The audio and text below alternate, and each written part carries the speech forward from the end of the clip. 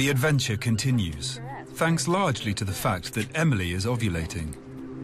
So is it a coincidence this couple had sex at the perfect moment during her most fertile and sperm-friendly monthly period?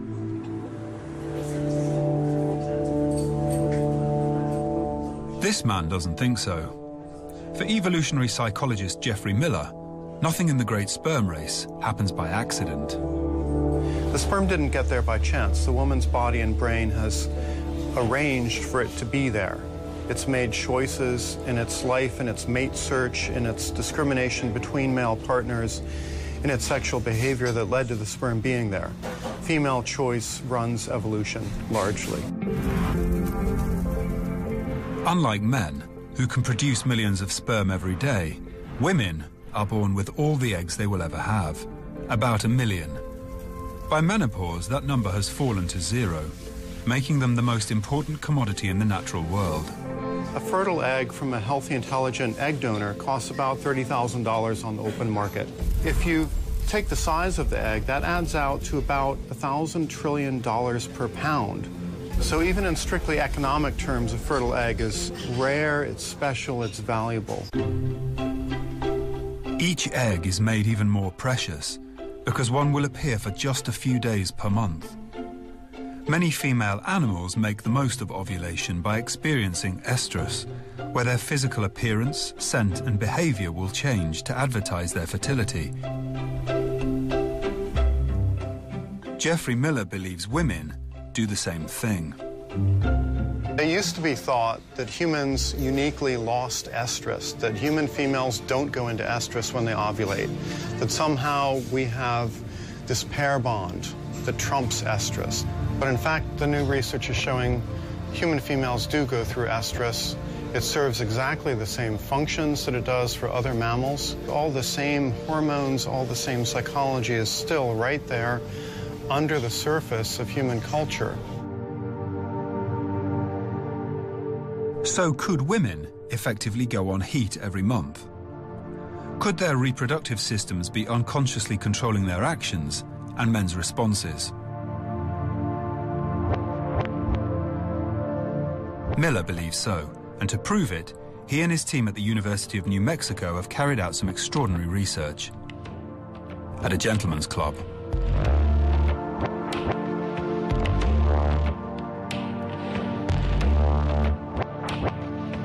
We know that lap dancers' earnings fluctuate a lot, so it seemed like an ideal setup for being able to ask them how much have you earned night by night, shift by shift, and to be able to track that in relation to where they are in the menstrual cycle.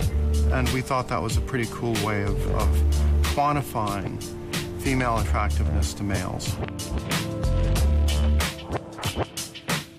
The dancers provided Miller's team with information about their earnings and menstrual cycles over a period of 300 work shifts, the equivalent of about 5,000 lap dances for their male customers. The results were surprisingly strong. I was amazed at how strong the effects were, that the women in estrus were earning about twice as much as they were earning when they were menstruating. If you're ovulating, you're a lot more attractive to men. You're earning higher tips. You're getting called over for more lap dances. Miller's research suggests a link between female ovulation and attractiveness to men. But if women are unconsciously controlling men's actions once a month, what actually happens? They're more sexually proceptive, higher sex drive, more interest in sex. They dress in more stylish and revealing clothing. Their voice pitch gets more attractive to men. Breasts become more symmetrical. The waist-to-hip ratio changes so that waists get relatively thinner. There are also changes in smell, so that a woman's scent will become more attractive to men during estrus. So, with a little help from the unconscious power of ovulation, the great sperm race continues. 250 million of Glenn's battling sperm entered the vagina. Just 3,000 have made it through the dark, twisted hell of the cervix, which now opens out into an environment that is altogether different.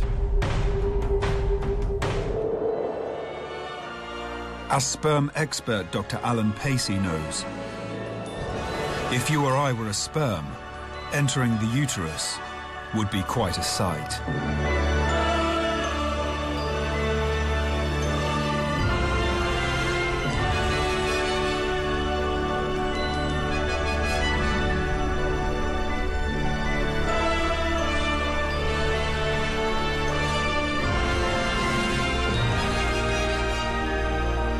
From a sperm's point of view, the uterus represents a vast plain across which they have to navigate and find at the other end actually quite a tiny opening that will lead them through to the fallopian tubes.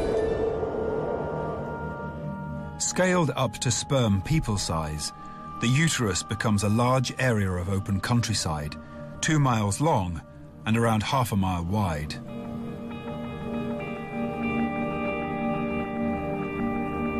For our sperm, finding the entrance to the fallopian tubes, just a few sperm head wide, is like looking for a needle in a haystack.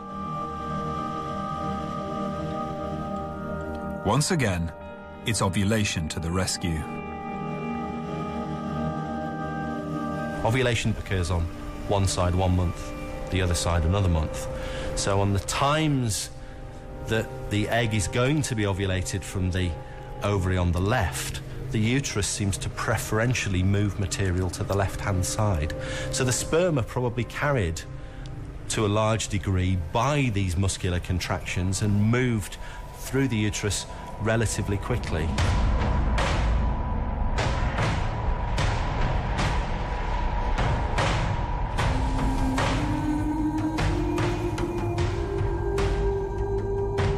But on this journey, nothing is ever that easy.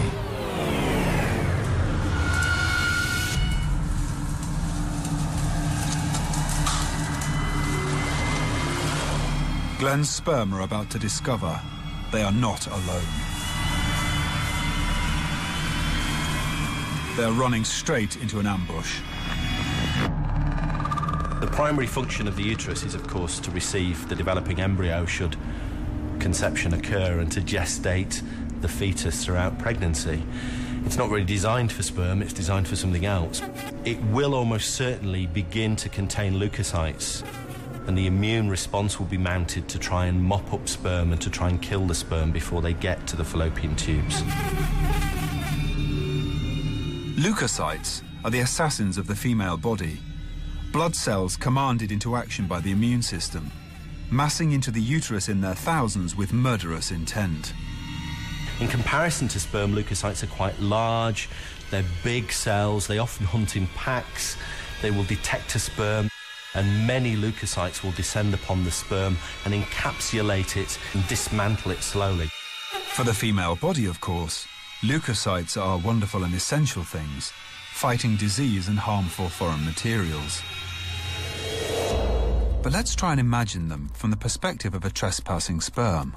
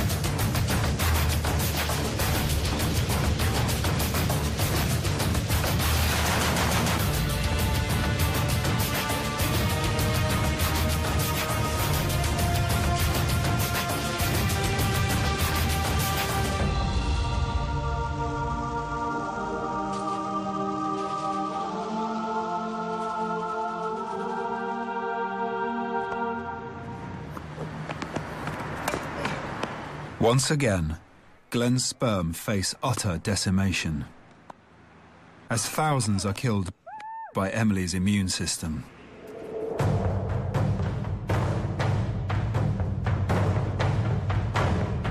Just a few dozen lucky ones reach the entrance to the fallopian tubes,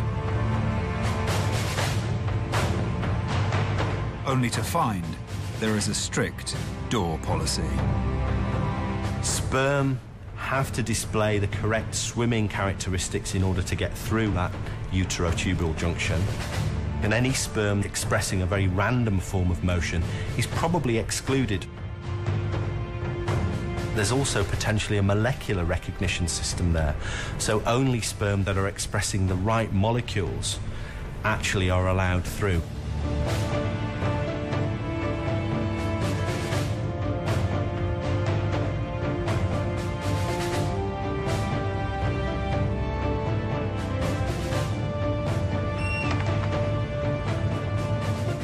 Sperm have faced death and destruction in the uterine cavity. The leukocytes have been trying to kill them along the way, and only a lucky few, in comparison to the many millions that are ejaculated initially, actually make it into the fallopian tubes, where finally they get to sperm heaven.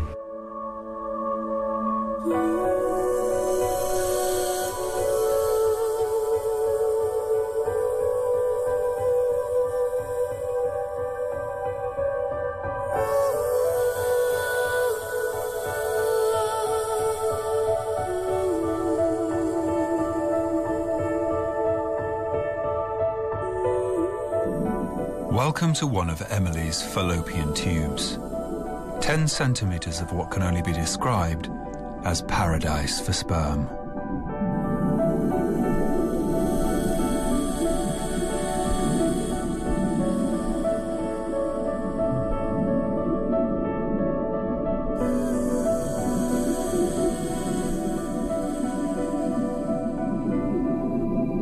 The environment of the fallopian tube is just very accommodating for sperm. It's what sperm have been aiming for, and it's set up to try and maintain sperm health, and they can have a rest. It's got nutrients for them, it's got the right pH, it has the right ion concentration. And some of these sperm will actually bind to the fallopian tube cells. Their membranes will become very closely associated so that the fallopian tube cells can pass nutrients and sugar and protect those sperm. Scientists believe, with no immune system trying to kill them, sperm can blissfully hang around in the fallopian tubes for hours, even days. But ultimately, it's hard to know for sure. At the farthest reaches of the reproductive tract, the fallopian tubes are very difficult to study. So difficult, in fact, some scientists are willing to go to extraordinary lengths. When I was done having children, I chose to have my tubes tied, and I told my doctor that I wanted to do an experiment where I had intercourse before I had the surgery, and then she was to cut out that section of my fallopian tubes where the sperm are stored so that I could look at them under the electron microscope and count how many sperm were there. So it was pretty humorous, actually, because I'm coming out of anesthesia, and I was like, did you get it? Did you get it? Because no one had ever done this before. Entering the uterus would be quite a sight.